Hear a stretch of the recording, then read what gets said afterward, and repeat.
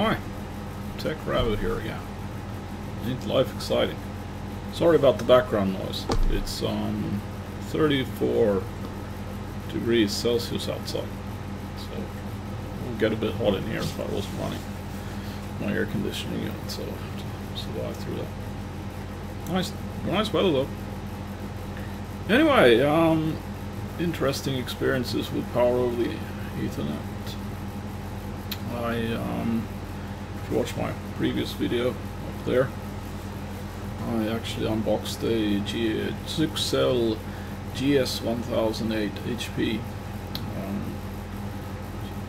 fully power over Ethernet enabled switch, and I connected in various Ethernet devices. No issue. My storage area network, the uplink, some other stuff. And then I went to plug in the computer, which is running an ASUS X470-PLUS gaming motherboard. Plugged it into the NIC and lights out. The switch went dark. Nothing happened on the computer side other than there was no network connection.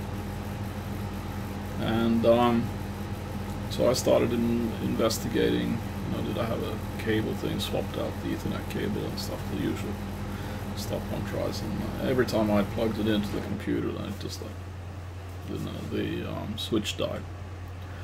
And then I started rambling around the internet like most people would do, and found lots of different weird articles about ASUS motherboards and power over the Ethernet switch boxes having compatibility problems and not working together, to the extent of actual, in certain instances, motherboards going up in smoke or switches going up in smoke.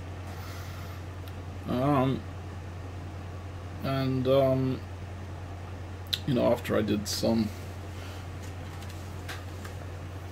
experiments, like trying to disable the power delivery, which failed because from the point power over Ethernet, because it was actually using the both A and B modes of operation, so I couldn't actually discontinue the power feed.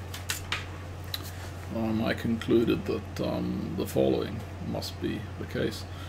I think ASUS Tech has been trying to protect their motherboards against overvoltages and surges. The problem with power over the Ethernet is that it uses approximately, it varies a bit, but let's say for argument's sake over 40 volts is like 48 volts is around there. It's what the power over Ethernet delivers in terms of voltages. So my conclusion is that there's protection circuitry on the entrance to the Ethernet NIC on the input pins. So if the voltage difference between any pin gets more than a certain value, then it short circuits it. And what's happening is, thankfully I have this ZYXEL switch is well protected, and my conclusion is that it's detecting a short circuit of the power feed, and then it's shutting itself off, which is nice itself. I mean, none of my equipment broke. The motherboard is working fine, the switch is working fine. So ramble around looking for a solution, and there is no, there were wild things like, cut the ground cables, but or have a floating power supply, but basically those two attempts are to be able to try and disconnect the reference point. But I don't think it will, having a floating power supply would, I don't even know how you'd actually get that to work.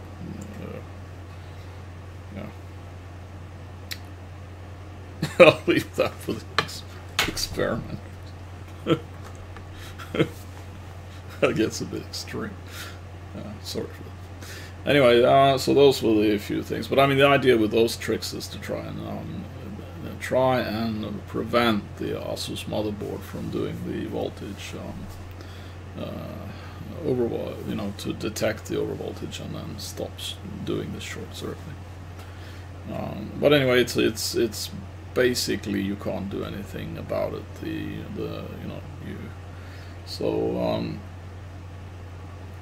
I would think, and on this I haven't tried, you could buy a separate NIC card. It actually seems to be rather hard, at least locally on the local market here. Buying a physical NIC card is, oddly enough, it's not available. Nobody sells NICs. Everything's gone wireless. You can go to a little bit more expensive online location and buy like high-end NICs. That's like in our region. And then of course if you do Amazon and stuff, you can buy whatever you want, or China. But anyway, most cases the short-term fix is to not plug the motherboard into a power over Ethernet switch of any kind, and it is to actually isolate the the power over Ethernet with a standard switch. So this is a standard gigabit switch, which we are going to now unbox. One of the many. They are very generic. There's lots of manufacturers that have these switches. You could also buy a power over Ethernet switch that has non-power over Ethernet ports. So there are manufacturers that have those. But I haven't actually, in the local shelf when I went to try and buy stuff, like pick it directly off the shelf. The only gigabit switches they had were either with power over the Ethernet on all ports, or the vanilla switch. Actually moved the camera here.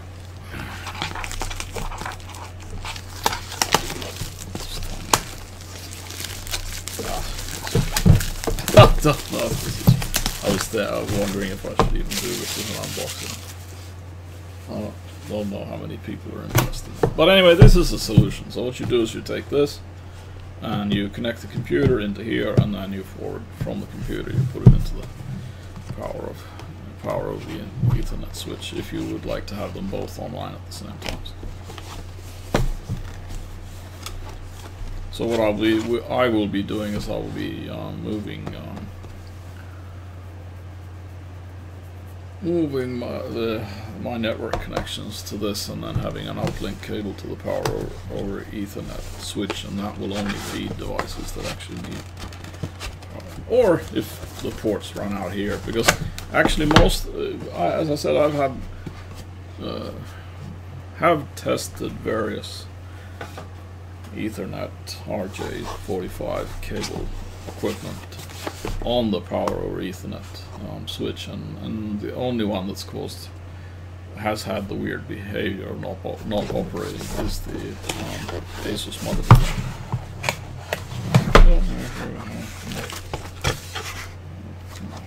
Quick installation guide. Do you actually have to like install this? Okay. So that's probably manual.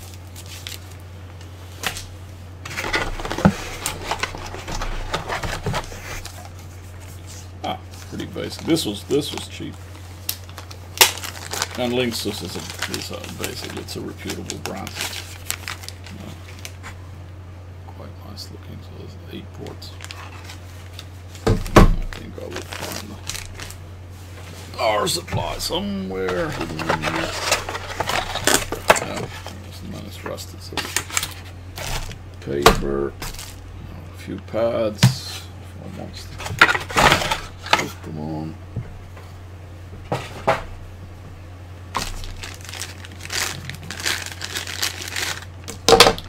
think we should do the same test we did with the other switch. See if it actually blinks when we plug it in.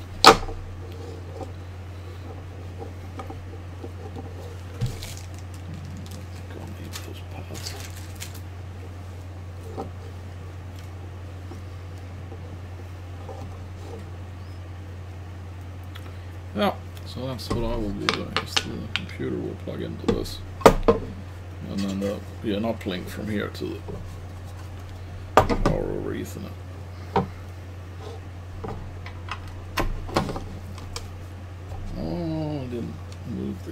that's closer. Again, I really need to put in an outlet that's closer.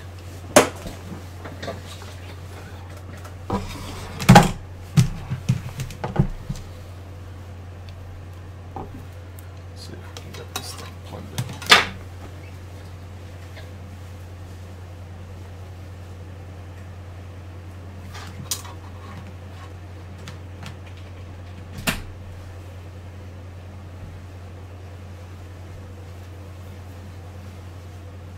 Put this on.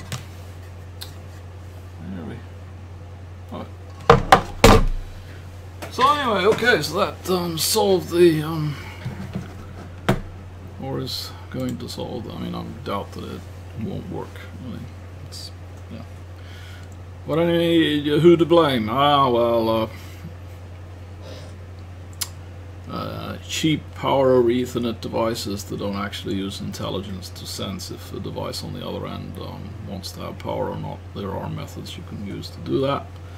ASUS for being a bit overzealous on implementing protection circuits without due consideration to the full spectrum of standards that are for the NIC. Of course, it can be that the design for the protection circuit wasn't made by ASUS. It could have been a real tech making the reference, and then ASUS just using it without any consider. I think it's actually worrisome for consumers that you can plug the motherboard into power over the Ethernet switches that have a lot of power output capability and limited protection circuitry that can actually blow up the, yeah, try to burn out the protection circuit. Anyway, that's the way life goes. Anyway, if you enjoyed this video, found it informative, consider subscribing. You might hit on some other video that might be useful. You know, click the bell to get notified. And yeah, I'm going to go and install this now. And I think it's gonna work. And see you in the next one.